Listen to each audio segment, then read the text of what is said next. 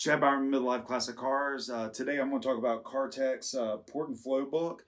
I've actually just started reading this. I'm about to do the heads on my BMW 2002, and I've been going through this book just to learn tips and techniques. It's a great book. A lot of this work actually can be done at home without flow benches, but he talks about, how to get access to one or how to make one in here.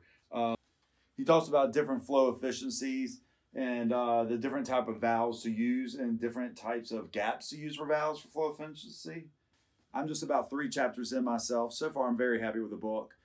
Give it a try. I highly recommend it. I'll put the link below for midlifeclassiccars.com. Thank you.